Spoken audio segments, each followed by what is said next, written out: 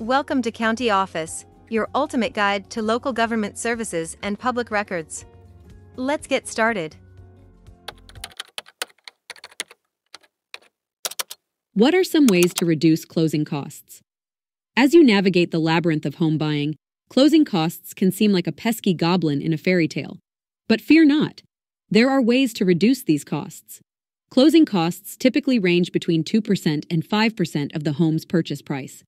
These costs include fees for processing, title insurance, closing, title search, mortgage taxes, and credit checks.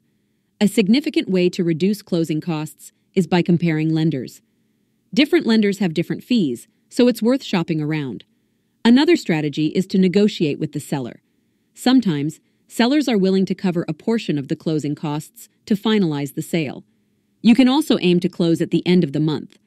Prepaid interest is collected from the date of the closing to the end of the month, so fewer days means less interest. It's also possible to roll the closing costs into your mortgage. This means you'll pay interest on them, but it could make the upfront costs more manageable. Lastly, you can ask your lender for a no-closing cost mortgage. This doesn't eliminate costs, but instead, you repay them as part of the loan. Remember, knowledge is power. The more you know about closing costs, the better equipped you are to reduce them. To learn more, check out these links which you can click in the description below, and feel free to comment your questions. We're here to help. Thanks for tuning in to our video.